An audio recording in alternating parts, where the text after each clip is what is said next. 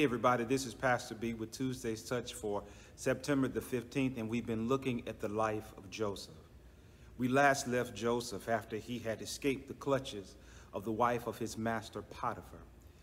If you can remember, Potiphar's wife wanted to have an affair with Joseph, but Joseph refused because he just didn't want to be that guy.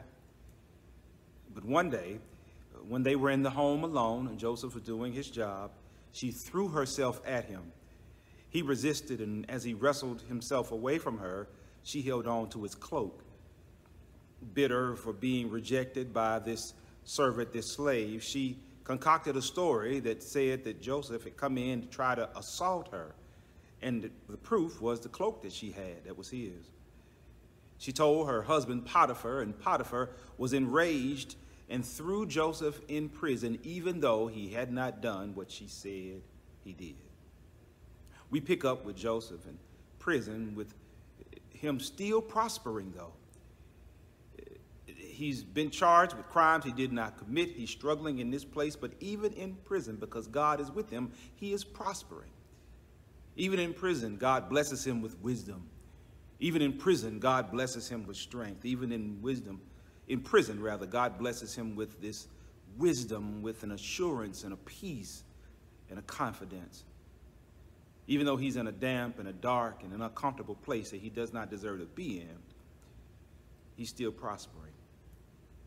How do you respond when you find yourselves in prison? Not necessarily the prison that Joseph was in, but in an uncomfortable place, in a place in which you don't deserve to be in. When your job becomes a place you don't want to go to every day, how do you respond? When relationships with family and friends become not pleasant, how do you respond? When your fraternity that you love so much becomes a hostile environment, when your church becomes a place where you just don't want to be, how do you respond to prisons? COVID-19 has been a prison for many of us. None of us deserve to be here. None of us really deserve this isolation and the loss that have come because of COVID-19. What have you been doing? How have you been responding? How have you been acting in this difficult place? I can remember being in high school one time having to dissect, I think it was a frog, and the teacher put us in groups, and I had an idea of the group I wanted to be in, but that was different from what he wanted, and as a result, he put me in a group of people I just didn't want to be in, and of course, as a kid, I just didn't engage. I didn't cut up a clown in class, but I just didn't pay attention as they dissected the frog, and a few days later, we were expected to dissect the frog and identify the marked areas of the inside of the frog without the group by ourselves.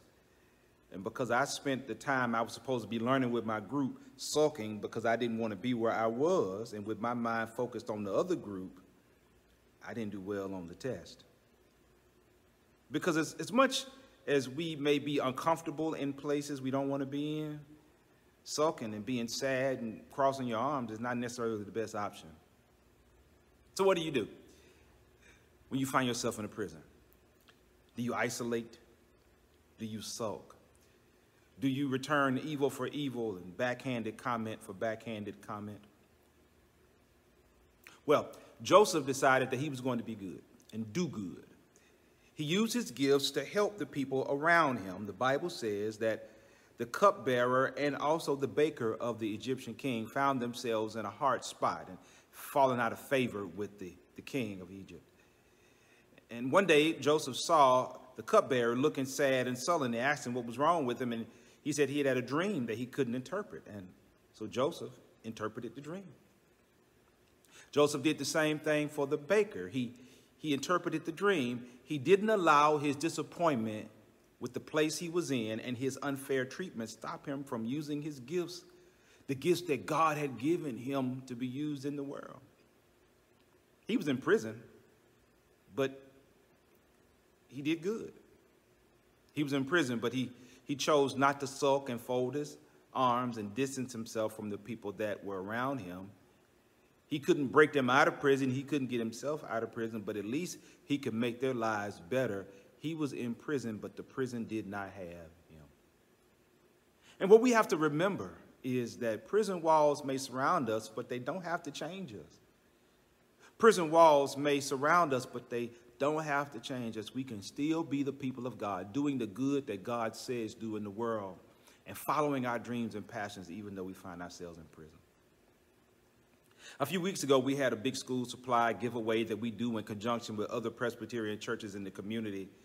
And there was a lady out there with a box, and so I got closer to her, and I discovered that there were 100 masks in the box. I know now it was 100.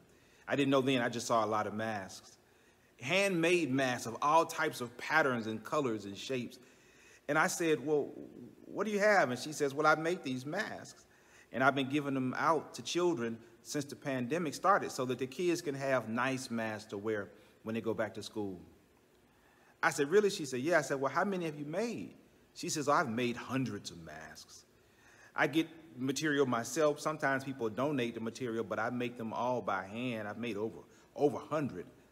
I brought 100 today, though, to give out to the kids and parents as they come through the line to get the school supplies.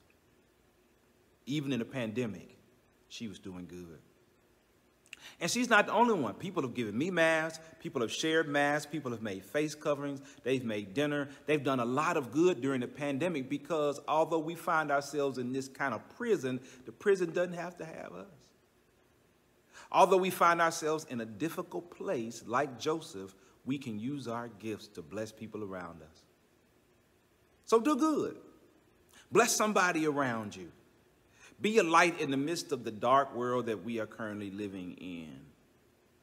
God will bless you for it. And you'll be a blessing to somebody else. And somebody may even say, hey, I want to know about the God that you serve.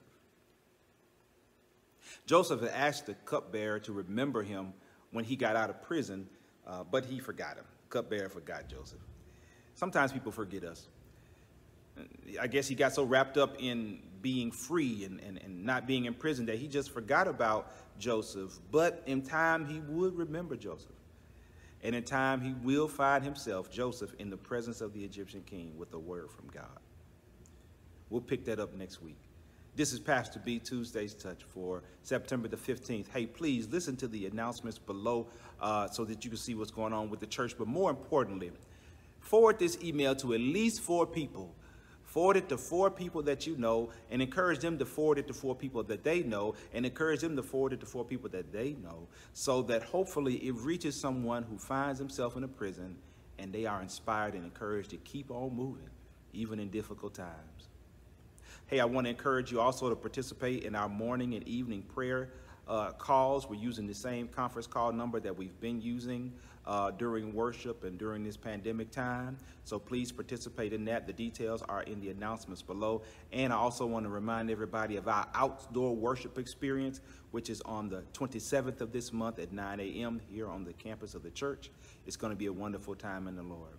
God bless you. This is Pastor B, Tuesday's Touch. You have been touched.